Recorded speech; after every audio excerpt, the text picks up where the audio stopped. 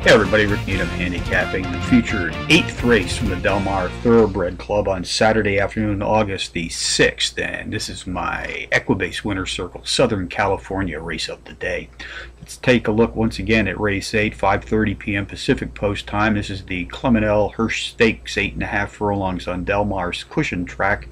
Grade 1, fillies and mares, 3 years old and up. Race for stakes purse is some $300,000. Contenders: number 4, Switch, number 1, Freedom Star, number 6, St. Trinians, and number 3, Zazu. For you folks who enjoy a little thoroughbred racing history to accompany your handicapping efforts today, Clement Hirsch was an American businessman and a prominent thoroughbred racehorse owner who co-founded the Oak Tree Racing Association. Born in St. Louis, Missouri, to a very successful family of retail merchants, Hirsch moved to California as a young man. During World War II, he served with the United States Marine Corps and was part of the Guadalcanal campaign. Clement Hirsch purchased his first thoroughbred racehorse in 1947. A rarity in the racing industry, during his more than 50 years racing horses, Hirsch employed only 2 trainers. He first hired Red McDaniel, and after he decided to move to Las Vegas, he hired Warren Stute, who remained with him for more than 40 years.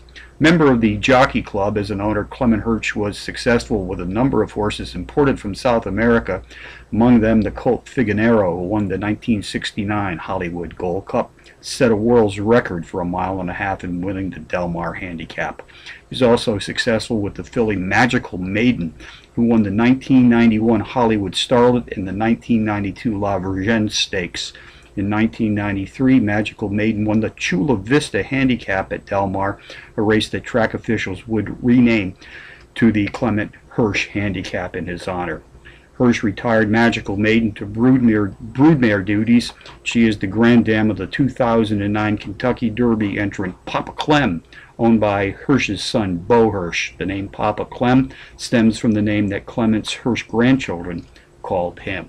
Here in the Saturday feature, number 4, Switch, has hit the board in each of her last 5 starts, with 4 of those efforts, including back-to-back circle trips in her 4th and 5th races back, also qualifying as power runs. Jockey Joel Rosario and trainer John Sadler center of the post. They've hit the board with 64% of more than 200 entries saddled as a team to date. Number 1, Freedom Star, 6-to-1 shot.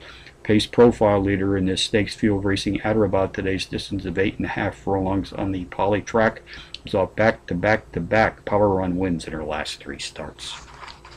Race 8 summary: number 4, Switch, tops the contenders list, which also includes number 1, Freedom Star, number 6, St. Trinians, and number 3, Zazu, 4163 in the 8th from Del Mar, the $300,000 Grade 1 Clement Hirsch Stakes. Bonus long shots: Charlestown.